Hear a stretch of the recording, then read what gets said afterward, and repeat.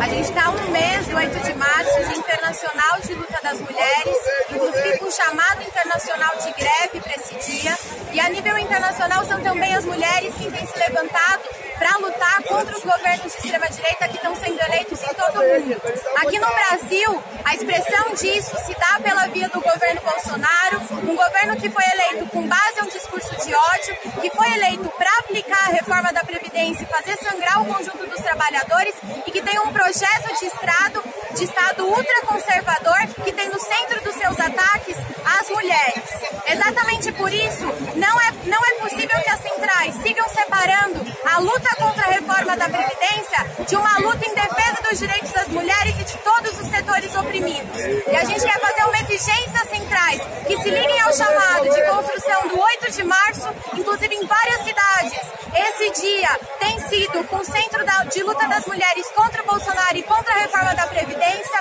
ou seja, as mulheres estão se levantando para lutar em defesa do conjunto dos trabalhadores e também aos atos que estão sendo convocados em todo o país para o dia 14 de março, o dia que vai fazer um ano do assassinato da Marielle e que as centrais sindicais podem cumprir um papel para que os trabalhadores de todo o país sejam parte da luta por justiça Marielle. As mulheres são um setor estratégico da classe trabalhadora, não à toa estão no centro dos ataques e aqui em São Paulo, no município, são a maior parte do funcionalismo que está protagonizando uma dura greve, onde a gente tem tido que se defender, inclusive o direito de greve que está sendo atacado pelo prefeito Bruno Covas, que cortou o ponto dos grevistas numa luta pela revogação do Sampaprev, que é a reforma da Previdência a nível municipal. Então o chamado que a gente faz às centrais é também que cumpram o papel de dar visibilidade nacional para a luta em curso aqui no município, construindo uma campanha de solidariedade em todo o país,